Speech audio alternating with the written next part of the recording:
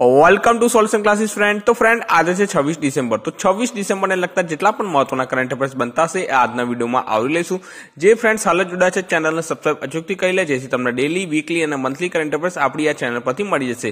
Friends હું અન academy પર પણ ભણાવું છું, તો તમે અન એકેડમીની લર્નિંગ એપ ડાઉનલોડ કરી ત્યાં અમિત શુક્લા સર્ચ કરી અને જીપીએસસી નો કોર્સ પસંદ કરી મને ફોલો કરી શકો છો। અન એકેડમી પર હાલમાં જ આપણે 100 વિડીયોની જીકે સિરીઝ ચાલુ કરી છે જે તમારી તલાટી કમ મંત્રી, બિન સચિવાલય ક્લર્ક અને જે કોન્સ્ટેબલ एग्जाम है एना माटे खूब ज उपयोगी रहेशे। जे तमारू जीके में जे मार्क कट थी जाय छे ए सीरीज देख्या बाद तमारा मार्क कट नहीं थाय, मैक्सिमम एवो प्रयास है। ओके, तो तेनी तमाम लिंक मैं डिस्क्रिप्शन में आपी छे, त्यांथी पण तमे विडियो देखी सको छो। तो फ्रेंड्स आजनो पहलो क्वेश्चन बने छे जे तमारी एग्जाम माटे खूब ज इम्पोर्टન્ટ बनी शके छे। तो क्वेश्चन छे ताजेतरमां गुड गवर्नन्स डे क्यारे मनाववामां आव्यो। शुं छे क्वेश्चन? ताजेतरमां गुड गवर्नन्स डे क्यारे मनाववामां आव्यो? तो 25 डिसेम्बर रोज। क्यारे? 25 डिसेम्बर रोज गुड गवर्नन्स डे मनाववामां आव्यो। तो फ्रेंड्स आज दिवस है शा कारणे मनाववामां आवे छे?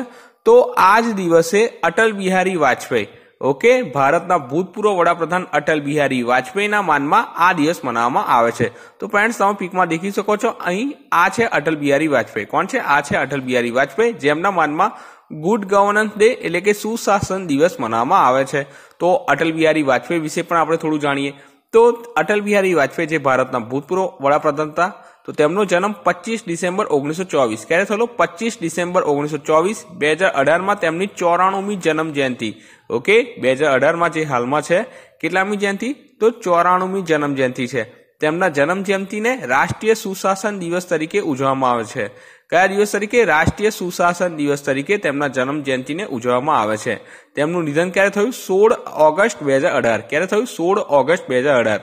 जन्म दिवस तो 25 डिसेम्बर 1924, निधन तो 16 ऑगस्ट 2018। हवे तेओ 10मा वडाप्रधान हता। केटलामां? 10मा वडाप्रधान हता। 3 गाड़ाओमां तेमणे वडाप्रधान कार्यपद संभाळ्युं हतुं। 1996 में 13 दिवस माटे। કેટલા દિવસ માટે? 13 દિવસ માટે। 1998-99 में 13 મહિના માટે અને 1999 થી 2004 માં 5 વર્ષ દરમિયાન સેવા આપી હતી। ક્લિયર? 3 વખત તેઓ વડાપ્રધાન બન્યા હતા। એક તો 1996 માં માત્ર 13 દિવસ માટે, 1998 અને 99 માં 13 મહિના અને 1999 થી 2004 માં 5 વર્ષ દરમિયાન સેવા આપી હતી। તેમને અલગ અલગ એવોર્ડ મળી ચૂક્યા છે, એ પણ દેખી લઈએ। 1992 માં પદ્મ વિભૂષણ, 1993 માં કાનપુર મહાવિદ્યાલયમાંથી ડોક્ટર લિટની લિટરેચરની પદવી। ઓકે, 1994 માં લોકમાન્ય તિલક ખિતાબ। ક્યારે? 1994 માં। 1994 માં તેમને એક બીજો મળ્યો તો શ્રેષ્ઠ સંસદ સભ્ય અને 1994 માં જ તેમને ભારત રત્ન પંડિત, ઓકે, गोविंद वल्लभ पंत खिताब, भारत रत्न पंडित गोविंद वल्लभ पंत खिताब 1994 में मळ्यो અને 2015 में भारत रत्न मळ्यो। क्यारे? 2015 में मळ्यो तो भारत रत्न। ओके, तो आ याद राखजो। कोणे आप्यो तो प्रणब मुखर्जीए ए टाइमना राष्ट्रपतिए। तो आपने आ पण ख्याल होवो जोईए। અને તેમને ભારતીય રાજકારણના ભીષ્મ પિતામહ તરીકે પણ બિરુદ જે આપી છે, કોણે આપી છે? મનમોહન સિંહ। मनमोहन सिंहे तेमने भारतीय राजकारणना भीष्म पितामह तरीकेનું બિરુદ આપ્યું છે। હવે જે અટલ બિહારી વાજપેયી છે તેમના નામ પર 3 અલગ અલગ જગ્યાએ નામ ચેન્જ થઈ ગયા છે। એમ તો ઘણા છે પણ આ 3 ઇમ્પોર્ટન્ટ છે। એક તો ગુજરાતનું સાબરમતી ઘાટ જેનું નામ બદલીને શું કરવામાં આવ્યું? અટલ ઘાટ। ત્યારબાદ નવા રાયપુરનું નામ બદલીને અટલનગર કરવામાં આવ્યું। શેનું? તો નવા રાયપુરનું। ત્યારબાદ જે એકના ઇન્ટરનેશનલ સ્ટેડિયમ છે લખનૌનું તેનું નામ બદલીને શું કરવામાં આવ્યું? અટલ બિહારી સ્ટેડિયમ। ओके, तो आपने आ ख्याल होवो जोईए ज्यारे अटल बिहारी वाजपेयी विषे सांभळीए। तो होपफुल तमने मारा विडियो गमता हशे। जो विडियो गमता होय तो विडियो ने लाइक जरूर कर देजो। ओके, तमारी लाइक छे जे मने मोटिवेट करती हशे के भाई हूँ सारामां सारूं बेस्टमां बेस्ट तमारा माटे मटीरियल लावतो रहूं। त्यारबाद नेक्स्ट क्वेश्चन पर जईशुं। ताजेतरमां अटल बिहारी वाजपेयीनुं स्मारक सदैव अटलनुं उद्घाटन क्यां करवामां आव्युं? तो सदैव अटलनुं उद्घाटन नवी दिल्ही खाते करवामां आव्युं। क्यां करवामां आव्युं छे? नवी दिल्ही खाते सदैव अटलનું ઉદ્ઘાટન કરવામાં આવ્યું છે। તો ફ્રેન્ડ્સ અહીં તમે પીકમાં દેખી શકો છો જે સदैव અટલનું સ્મારક છે તેનું ઉદ્ઘાટન કરતા જે ભારતના રાષ્ટ્રપતિ છે રામનાથ કોવિંદ જે તેમનું શ્રદ્ધાંજલિ આપી રહ્યા છે। ઓકે, આ પીકમાં તમે દેખી શકો છો। તો આના વિશે થોડી ચર્ચા કરીએ તો ભૂતપૂર્વ વડાપ્રધાન અટલ બિહારી વાજપેયીના સ્મારકનું ઉદ્ઘાટન રાષ્ટ્રપતિ રામનાથ કોવિંદ અને વડાપ્રધાન નરેન્દ્ર મોદી દ્વારા કરવામાં આવ્યું હતું। એબી મેમોરિયલ ટ્રસ્ટ સોસાયટીએ તેમના સ્મારક कायम मेमोरियल नेशनल मेमोरियल એટલે કે રાષ્ટ્રીય સ્મૃતિ સ્થળ નામના દેશ માટે સમર્પિત કરવામાં આવ્યું। જે વાજપેયી છે, જે અટલ બિહારી વાજપેયી છે તે પ્રમુખ રામનાથ કોવિંદ અને વડાપ્રધાન દ્વારા શ્રદ્ધાંજલિ આપવામાં આવી। ओके तो श्रद्धांजलि कोने कोने बीजा लोकोए आपी तो लालकृष्ण अडवाणी, रविशंकर प्रसाद, जेपी नड्डा, अमित शाह, स्पीकर सुमित्रा महाजन અને અન્ય લોકો વચ્ચે સેલિબ્રિટી પણ પહોંચ્યા હતા। એક અધિકારીએ જણાવ્યું હતું કે નેશનલ મેમોરિયલ ખાતે union housing and urban development દ્વારા ખાલી જગ્યામાં આપવામાં આવી હતી અને જ્યાં આ સ્મારકનું નિર્માણ થયું તેનું બાંધકામ સેન્ટ્રલ પબ્લિક વર્કર્સ ડિપાર્ટમેન્ટ એટલે કે CPWD દ્વારા 10.51 કરોડમાં કરવામાં આવ્યું। કેટલામાં 10.51 કરોડ રૂપિયામાં કરવામાં આવ્યું હતું અને આ પ્રોજેક્ટને અટલ મેમોરિયલ ટ્રસ્ટ સોસાયટી દ્વારા ભંડોળ પૂરું પાડવામાં આવ્યું હતું। જે નાના ભંડોળની જરૂર હતી કોણે પૂરી કરી તો અટલ મેમોરિયલ ટ્રસ્ટ સોસાયટી દ્વારા। તો આપણને આના વિશે ખ્યાલ હોવો જોઈએ અને જે અટલ બિહારી વાજપેયી છે તેમનો જન્મદિવસ પણ 25 ડિસેમ્બરના રોજ હતો। ઓકે જેને સુશાસન દિવસ તરીકે મનાવવામાં પણ આવે છે। તો નેક્સ્ટ ક્વેશ્ચન પર જઈશું। તાજેતરમાં મહારાષ્ટ્ર કેસરીનો ખિતાબ કોણે જીત્યો તો તાજેતરમાં મહારાષ્ટ્ર કેસરીનો ખિતાબ કોણે જીત્યો બાલા રફીકે મહારાષ્ટ્ર કેસરીનો ખિતાબ જીત્યો। હવે આમના વિશે થોડી ડિટેલમાં ચર્ચા કરીએ તો બાલા રફીક શેખે મહારાષ્ટ્રના જલાલાના આઝાદ ગ્રાઉન્ડમાં કુસ્તી ડ્યુઅલમાં પુણેના અભિજીત કટકેને હરાવ્યા। જે અભિજીત કટકે છે તેઓ 2017ના વિજેતા છે મહારાષ્ટ્ર કેસરીના। ઓકે તો તેમને ફાઇનલમાં હરાવ્યા।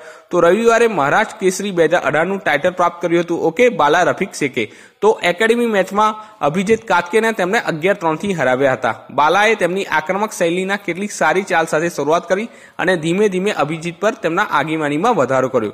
આખરે પાછલા વર્ષના વિજેતામાંથી 2018નું ટાઇટલ હાંસલ કર્યું। જે પાછલા વિજેતાના અભિજીત કટકે છે તેમને હરાવીને તેઓ આ જીત્યા હતા ટાઇટલ। બાલા રફીક શેખને 1.5 કિલોગ્રામ વજનની ચાંદીની મેસ અને 1 લાખની રોકડ પુરસ્કારથી સન્માનિત કરવામાં આવ્યું હતું। મહારાષ્ટ્ર કેસરી 1961માં મહારાષ્ટ્રમાં સ્થાપિત ભારતીય શૈલીની પ્રતિષ્ઠિત કુસ્તી ચેમ્પિયનશિપ છે। શું છે 1961માં મહારાષ્ટ્રમાં સ્થાપિત ભારતીય શૈલીની પ્રતિષ્ઠિત કુસ્તી ચેમ્પિયનશિપ છે। કેસર એ સિંહ માટેનું સંસ્કૃત શબ્દ છે અને તાજેતરમાં જ 62મી મહારાષ્ટ્ર કેસરી રેસલિંગ ચેમ્પિયનશિપનો અંત આવ્યો। તો આ કેટલામી કેસરી રેસલિંગ ચેમ્પિયનશિપ હતી તો 62મી। તો આપણને આના વિશે ખ્યાલ હોવો જોઈએ। ત્યારબાદ છે આ મોસ્ટ એમ્પી ક્વેશ્ચન છે તાજેતરમાં ભારતના સૌથી મોટા રેલ રોડ બ્રિજનું ઉદ્ઘાટન ક્યાં કરવામાં આવ્યું છે। શું છે ક્વેશ્ચન તાજેતરમાં ભારતના સૌથી મોટા રોડ બ્રિજનું ઉદ્ઘાટન ક્યાં કરવામાં આવ્યું તો અસમમાં કરવામાં આવ્યું છે। અસમમાં કરવામાં આવ્યું છે આ જે રેલ રોડ બ્રિજનું ઉદ્ઘાટન। ફ્રેન્ડ્સ આ જે રેલ રોડ બ્રિજ છે એનું ઉદ્ઘાટન કોને કર્યું તો ભારતના વડાપ્રધાન નરેન્દ્ર મોદી। તમે દેખી શકો છો આ બ્રિજ પર તેઓ અભિવાદન કરતા દેખાઈ રહ્યા છે। ઓકે અને આ જે બ્રિજ છે એની એક બીજી પ્રતિકૃતિ છે એ પણ દેખી શકો કે જે આ રેલ રોડ બ્રિજ છે એની આ સેકન્ડ જે પીક છે એમાં દેખી શકો છો। તો આના વિશે થોડી ચર્ચા કરીએ તો વડાપ્રધાન નરેન્દ્ર મોદીએ ચીન સાથે સરહદ પર સંરક્ષણને પ્રોત્સાહન આપવાના પ્રયત્નોના ભાગરૂપે આસામમાં ભારતનો સૌથી મોટો રેલવે રોડ બ્રિજનું ઉદ્ઘાટન કર્યું।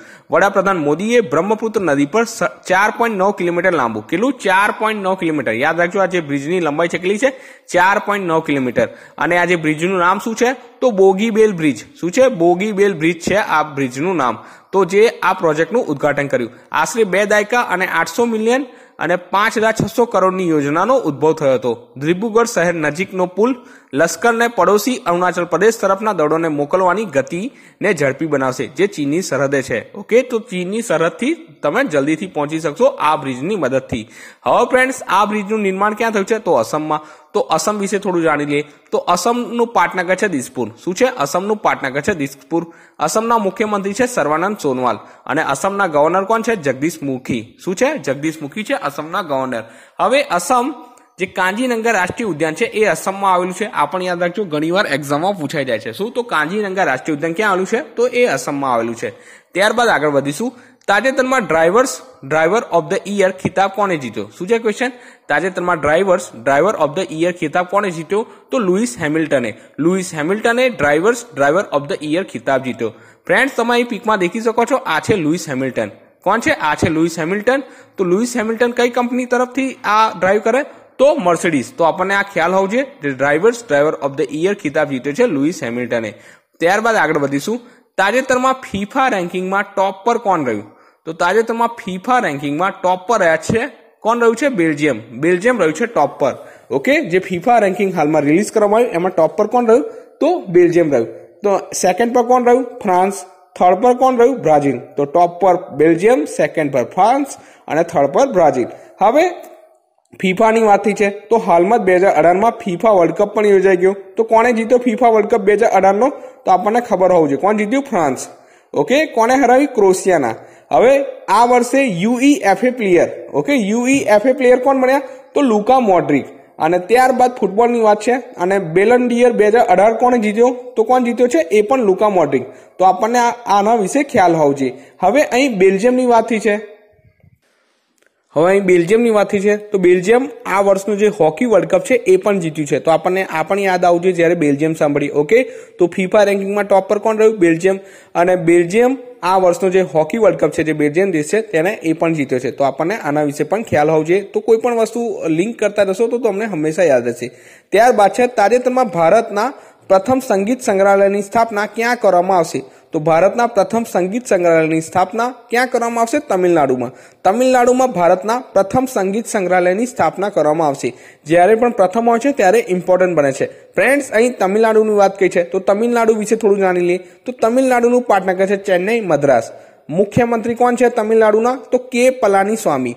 રાજ્યપાલ કોણ છે? બનવારીલાલ પુરોહિત. કોણ છે રાજ્યપાલ? છે બનવારીલાલ પુરોહિત. અને કે પલાનીસ્વામી કઈ પાર્ટીના છે? તો AIDMK. કઈ પાર્ટીના છે? AIDMK. તો એનું ફૂલ ફોર્મ શું છે? All India Anna દ્રવિડા મુનેત્રા કગાજમ. શું છે? All India Anna દ્રવિડા મુનેત્રા કજાગમ.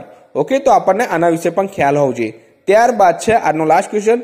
પંચ મહોત્સવ 2018 નો પ્રારંભ ક્યાં થયો? શું છે ક્વેશ્ચન? પંચ મહોત્સવ 2018 નો પ્રારંભ ક્યાં થયો?